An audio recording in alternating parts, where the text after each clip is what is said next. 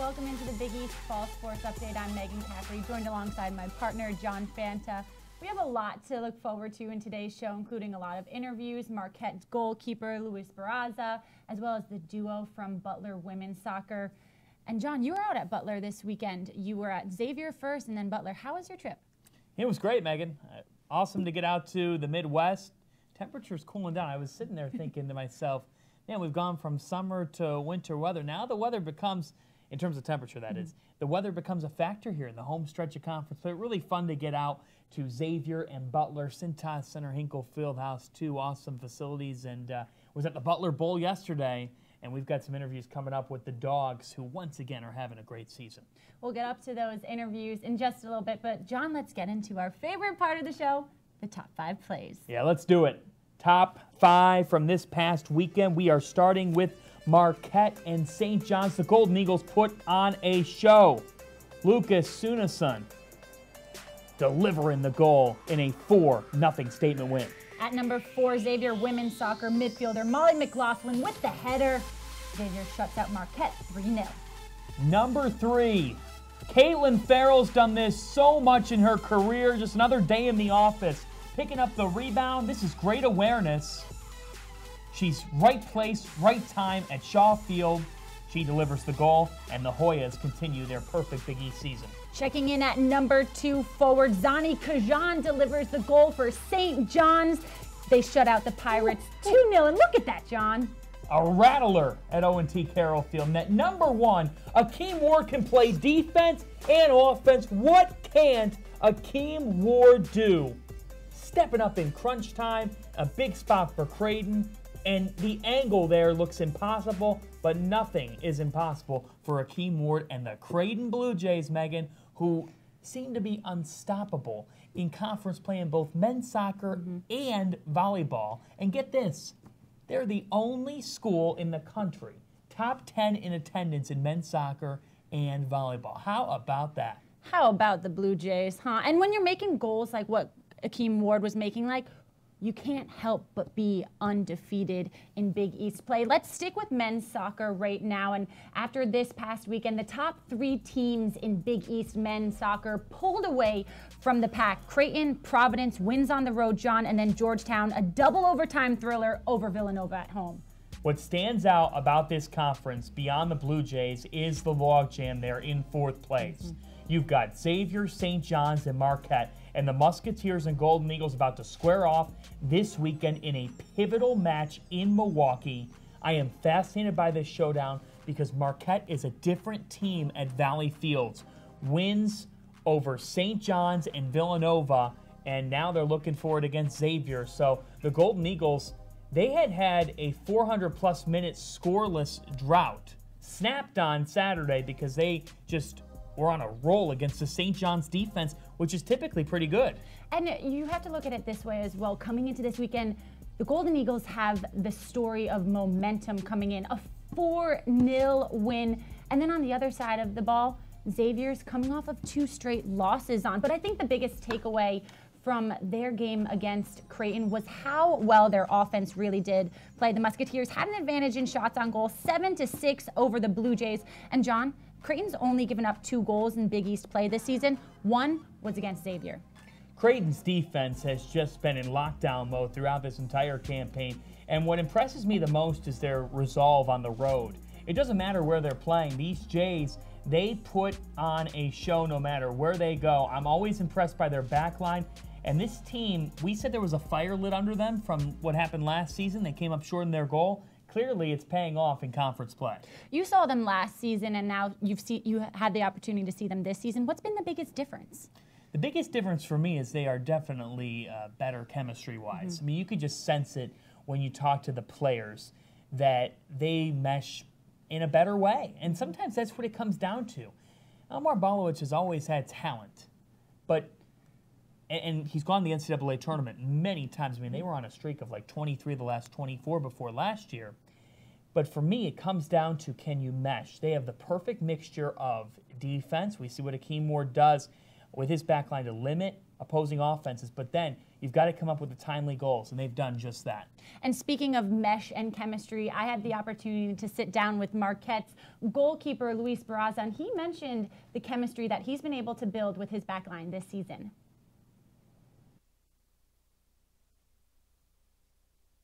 Welcome into the Big East Fall Sports Update. Marquette goalkeeper and the Big East Goalkeeper of the Week, Luis Barraza. Luis, thank you so much for joining me. Well, thank you guys for having me over. Saturday's 4-0 victory over St. John's marked your 4th shutout of the season. How have you been able to maintain that level of consistency in net? You know, it's just putting in the work prior to the games. I think that working closely with the guys in the back line, forming those relationships with them, I think that's been crucial this season in order to have those results. Speaking of the back line, after your match on Saturday, head coach Louis Bennett talked about the growth of your back line. He said the defense has really been able to edge teams out of having good opportunities. He mentioned the discipline. How have you seen your back line's discipline grow? Right, yeah, I mean, towards the beginning of the season, we had a little bit of trouble there because we had a relatively new back line. But it was just a matter of forming those relationships and just getting to know one another, each other's tendencies. And I think we've been progressing throughout the season, and you can see it in the last 3 games. We've given up 1 goal in the last 3 games, so you can just see the results and the relationships there. How have you been working on that relationship with your back line? You know, just during practice, you know, we communicate a lot. I try to give the players in front of me as much as information as I can. You know, I'm a 4-year player for Marquette. I know all the team's tendencies, what the team requires from us. So just me communicating that to them, I think it's been crucial. You're also the Big East Goalkeeper of the Week. It's your 2nd time being named the Big East Goalkeeper of the Week this season. The first was in week 2. How has your game developed from week 2 to now? Like I said, I think towards the beginning of the season, it was just me like making saves and stuff. But like I said, I believe that the team has progressed and we've formed a camaraderie and just more togetherness in the last, I want to say, 4 games that have really helped us keep clean sheets and just keep teams out of the back of our net. Now you're tied right now in 4th place with St. John's and Xavier. You take on the Musketeers this weekend. What's Coach Bennett's message to you guys heading into this weekend? Right, yeah, we always have the mentality of our next game being the most important game for us. I think at this point, everything is on our hands in order to make it to the Big East tournament. It's been, since I've been here, we haven't made it to the tournament. So that was one of our big goals coming into the season, just making it to the tournament and making it as far as we can go this season. Who do you mimic your game after? When I was little, I used to love Casillas, his reflexes and his saves, just making insane saves. I loved him when I was little. Most recently, I like Hugo Lloris because he's also pretty good with his feet and his reflexes are insanely good. So I try to mimic those 2 players there. I know your sister also played soccer, Daniela. She played at New Mexico State. When you were growing up, was she practicing target practice on you? Yeah, she was a midfielder actually when she was younger, obviously, and I would have her like shoot on me. We would go to the park. She would shoot on me, and I would tell her, I was like, if you can score on me, you can score. You shouldn't have any problem scoring on anybody else. How often was she able to get one by you? She would actually score a lot of goals on me. Friendly sibling rivalry, right? Yeah, exactly. Luis, thank you so much for joining me. Thank you so much for having me.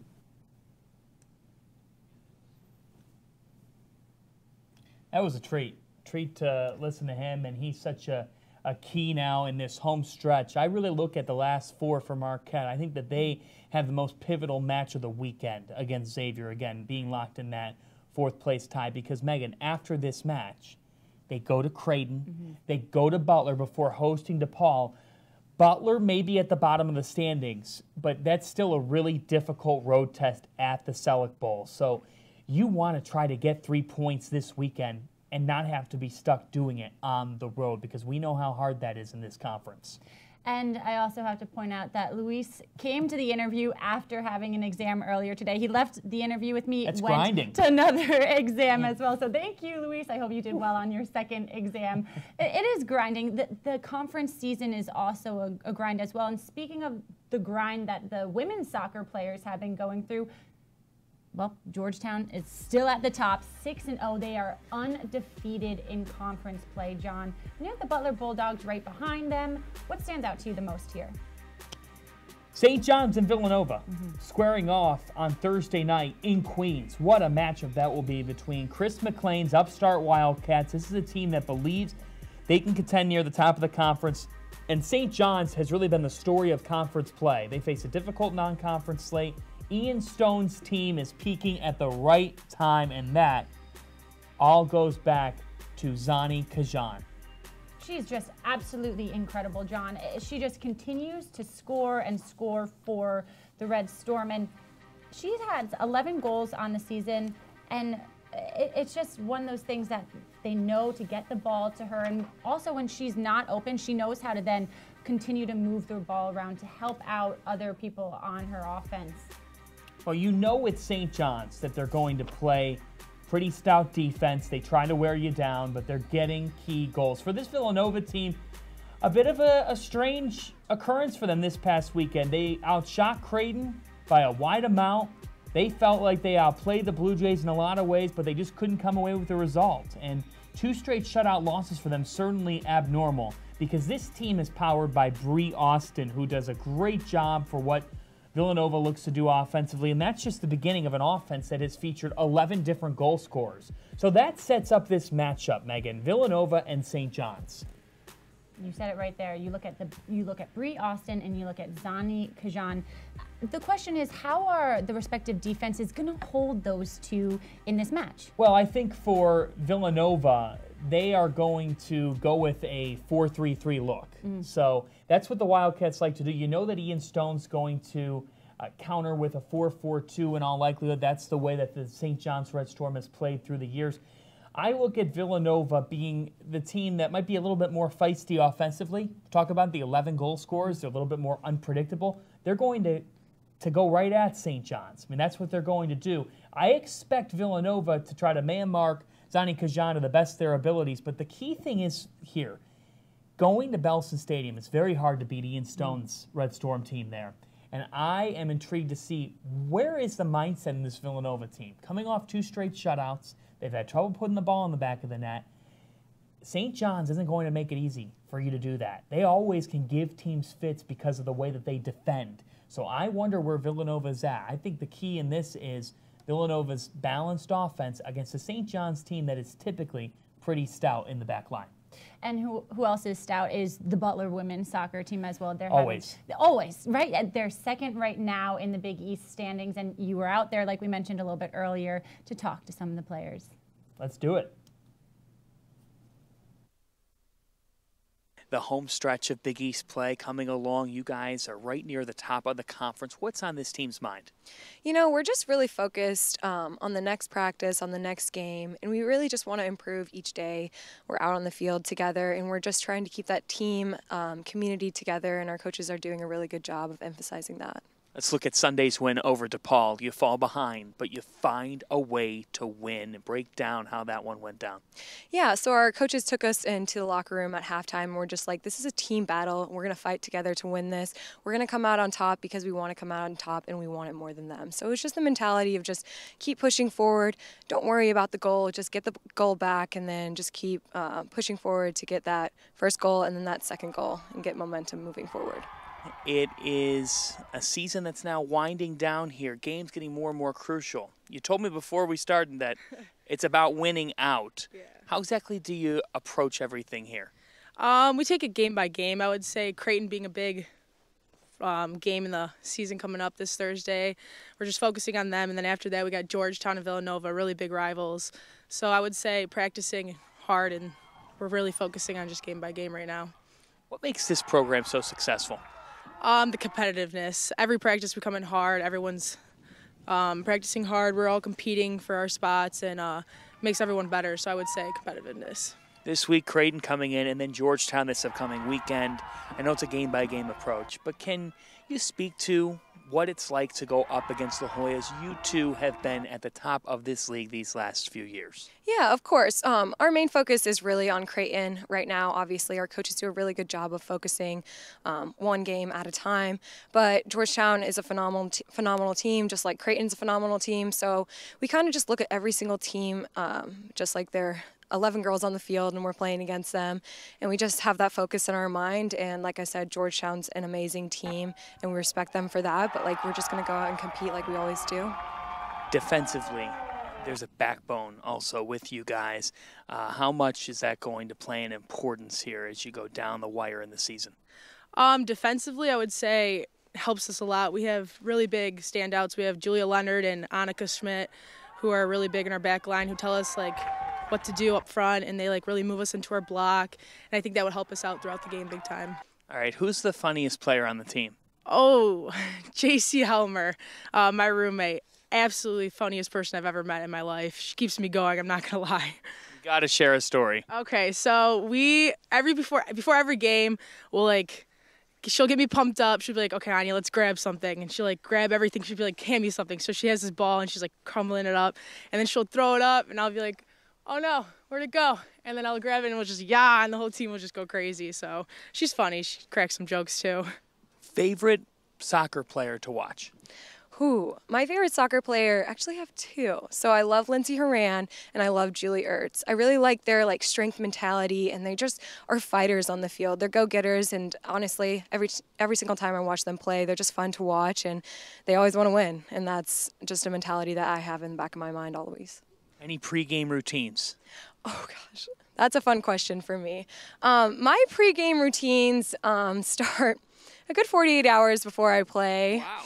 I'm really religious about what I do. I like to be in the mindset. I like to visualize myself on the field, and I visualize a perfect game for me, a perfect game for my team and my teammates. I eat the same thing. I eat a sweet potato, quinoa, and chicken before each game. I know, it's crazy. I just get like super specific about what I want to do because I like to be in my mojo before the game, 48 hours, and I really take it upon myself to be as prepared as I can be for myself and for my teammates. Let's go rapid fire here. Favorite music? Post Malone, pop.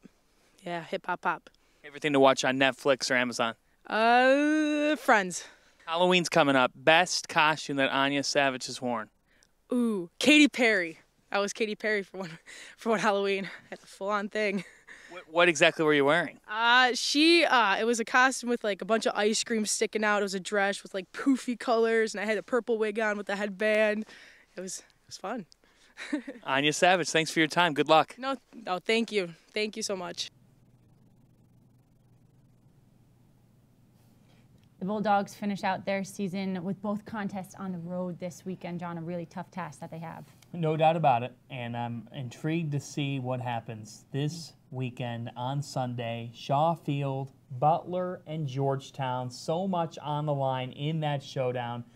We know that the Dogs can get it done defensively, but they've changed up their formation, Megan, so I'm intrigued to see if that can pay off for some sort of breakthrough against Georgetown's backline. They've got to find something.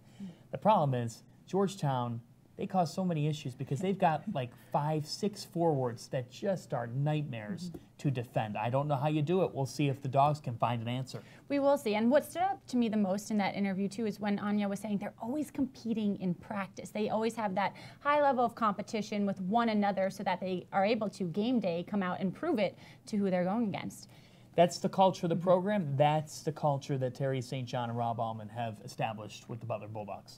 Two cultures that have also been very well established are Creighton and Of course. Marquette volleyball. We talked about them last week. We're talking about these two teams again this week because, again, John, they're at the top of the Big East standings. Well, and again, they can be playing into December, deep into December, in the NCAA volleyball tournament. I mean, that's what these two teams can do. They can make big-time runs. I wouldn't be surprised by either one of them being in the Elite Eight, maybe even the Final Four. Creighton's got that type of makeup. We saw it in that sweep over Marquette earlier this year. We know that they are going to meet up in Milwaukee coming up, but the Jays went into Georgetown against the Hoyas, an upstart Hoyas team, and they pretty much silenced all that talk, and Creighton took care of business inside McDonough Gym. And Creighton always knows that teams are coming in looking to give them their best. They want to pull off the upset. Head coach Kirsten Bernthal-Booth said that, and she said that her team did better responding to teams punching against them, as she put it. So they always know they've got that target on their back. How do we respond week after week? That's the biggest part of it. It's not really a talent on paper type of thing with Creighton. It's just mentality. And for Marquette, look, you're the hunted constantly. It just comes down to how you handle that mentally, and they did just that. That's what they've done throughout this season, and they have the Defensive Player of the Week in Martha Konovadoff. We talk about all the outside hitting, but for me, Konovadoff will be the key if Marquette's going to surpass Creighton, because the sophomore libero has stepped up for the Golden Eagles throughout the season. They're going to need her in the bigger matches this season. And John, this weekend marked Marquette's 7th consecutive sweep, and that didn't come without adversity, right? It's crazy. We talk about these two teams. I almost think that if you tune into this update every week, it sounds like a broken record, but folks, Creighton and Marquette are in all likelihood going to meet for the Big East volleyball title deep into November at DJ Sokol Arena. It's going to be on FS2. It'll be Saturday, November the 24th. You have got to watch that. If you have ever watched college volleyball, you're going to see some of the best that the sport has to offer in that matchup. It's an NCAA tournament type showdown for the Big East title. In Olympic sports in the Big East Conference, it does not get better than that. Creighton and Marquette are setting the standard in this league and have grown into quite the rivalry. Oh, definitely. And one of the things that I loved after this past weekend, Marquette head coach Ryan Tice said that his team faced a lot of adversity, and the fact that they had rescheduled, they had delayed flights, and they were still able to pull off the sweep, which was pretty incredible. Well, here's everything you need to know about Creighton and Marquette, what you could have, and it's not going to happen this year. I'm going to say it right here on set. Last year, they played so long that they ran out of TV time for the darn game because they played so long. I mean, that's the kind of game it was. I see it going 5 sets again this year and being epic, and this time they'll have enough in the window. Oh, definitely. And let's take a look at what we have coming up first this weekend before we look at that matchup that we are still so excited to have. John, with some of the key upcoming games, we mentioned the men's soccer, women's soccer, what you're looking forward to. What other games are you looking forward to here? Well, Georgetown and St. John's are the two teams in Big East volleyball that go beyond Creighton and Marquette, the two teams that are right there in contention to make the conference tournament. So that's an intriguing Saturday evening showdown between the Hoyas and the Red Storm in Queens. I also am intrigued to see Providence and DePaul in women's soccer because both those teams are trying to make the tournament. And you've got DePaul's high-powered offense against a Providence team that's very good at stifling teams defensively. It's going to be really exciting to see how this plays out with women's soccer coming to the close this weekend, with just how important we stressed it all season, those 3 points. And now really when teams are looking to get a spot in the tournament, these 3 points are all the more important. Yeah, it all starts tomorrow night. 3 matches in 1 week for these women's soccer teams. The season concluding on October the 25th, the same day as Big East Media Day. It'll be a busy day around the Big East Conference as we hit the home stretch. I'm excited for it. And John, you're on the call for Villanova women's soccer this game this week? Catch it tomorrow on the Big East Digital Network. Use the Fox Sports app, 7 Eastern time, St. John's, Villanova. It will be a big-time showdown. Something's got to give. Be sure to tune in and watch John there, and we'll see you guys next week on the next episode of the Big East Fall Sports Update. For John Fanta, Megan Caffrey, thank you for tuning in.